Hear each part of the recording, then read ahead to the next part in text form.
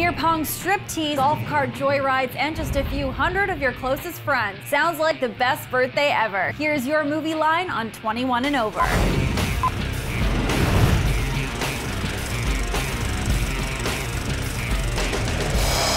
Hey everyone, I'm Tatiana Carrier. Straight-A student Jeff Chang has the biggest medical school interview coming up.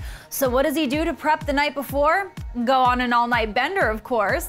It's his 21st birthday, and with the help of his two best friends, what's supposed to be a simple celebration turns into the wildest night of their lives. Just one beer.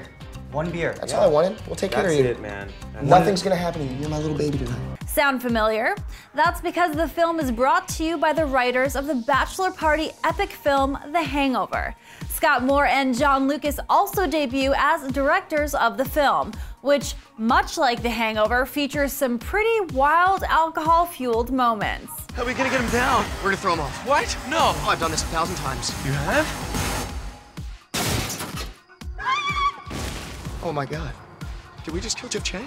So, what's the method behind the director's 21 and over madness? The key to our directing style was that we have no idea what we're doing, so we're going to hire really far more talented people than we are, and I think when you see the movie you can tell that those three guys just have like a friendship. So the great joy of those guys, they feel like, oh yeah, I know those guys, I recognize those guys, I had fun with those guys, and that's hopefully why people go see the movie.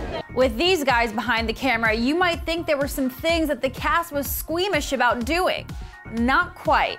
Skylar Astin and Sarah Wright tell Black Tree TV about going the distance for this raunchy film. You know what? You'd never had to like pull my arm to do any of this stuff. I knew what I signed up for. I always thought it was funny, and if it's funny, I'm gonna do it. If there was ever a moment where I didn't completely agree with anything, which never happened, but if there would have been a moment, I would trust John and Scott, who have their finger on the pulse of what's funny more so than I do.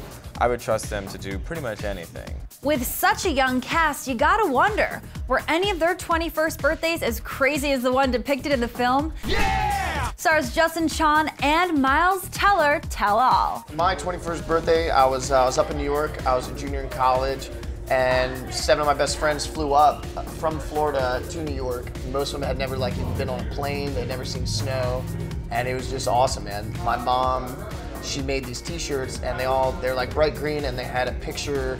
They had my face on them, and they had a crown that said like 21, and literally it was just like 8 dudes walking through New York, just like with these shirts on, just looking for like mischief. And if Justin Chon looks familiar to you movie buffs, it may be because you remember him sharing the big screen with your favorite vampires in the Twilight series. So that's our movie line on 21 and over. Go or no? What's your review? Hit us up in the comments below. I'm Tatiana Carrier. Thanks for watching with us. We'll see you next time.